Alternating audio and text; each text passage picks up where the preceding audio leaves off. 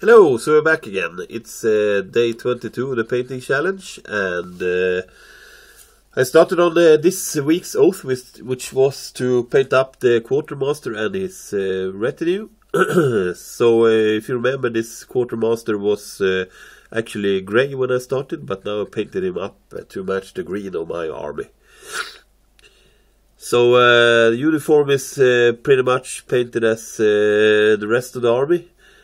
He's got some very nice detail. The skull face mask and the rib cage breastplate is an awesome detail. And just the pose where he's pulling up his pistol from the holster. I opted for a red cloak just to make him pop a bit more on the battlefield and make him a bit more visible. Added some script work to the purity seals here as well. And apart from that, he's pretty much done like the rest of the army. Turn him around again. Get him from the front. A really great model, and pretty much finished like that. Some few details to add, but he's ready to put on the gaming table at least. So onwards to the rest of his squad. Today's question was, what army do you think is most need of an update, rules-wise or models-wise? I'm not too updated with the fantasy stuff, so I'm gonna leave that to those of you that actually play it. And I'm gonna go for 40k instead, and then I have to say Sisters of Battle.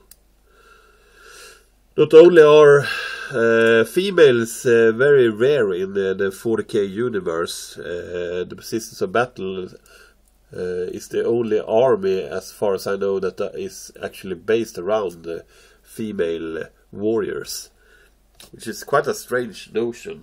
Even in today's armies there are plenty of women serving, so why wouldn't there be in the 40k universe? Really strange. And why don't Games Workshop take care of their only female warrior army? It's been a long time since they updated anything with them. There was an update in White Dwarf a while back, but before that there was a long gap before to their latest actual codex that I got. Miniatures feel very dated. There are some of them that looks okay, some of them that actually looks very nice, and some of them that looks plenty of them that looks pretty crap.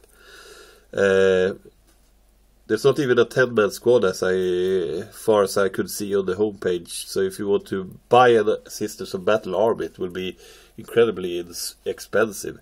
They only sell the sisters in a 3-pack blister, and they are like tactical marines. So I suppose you want 10-man squads of sisters, or perhaps 5-man squads, but buying them like that is pretty much double the price of just doing a tactical squad for Space Marines, for example. So they need plastic troops, and they need more differentiated units as well, more units to choose from to make them interesting.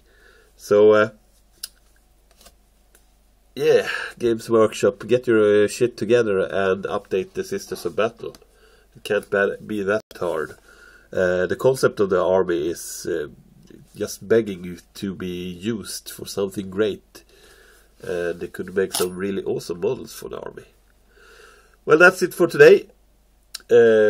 Tomorrow I'm gonna spend the day probably trying to fix the car that broke down. God damn it, there's a lot of miniature money going to go into fixing the car instead. So I'm not sure how much painting I will get done tomorrow, but as always you will have an update, and we'll just have to see what's getting done. So have a nice evening everybody, or day, morning, whatever it is. Have a cup of coffee or tea on me, and I will see you tomorrow. Bye.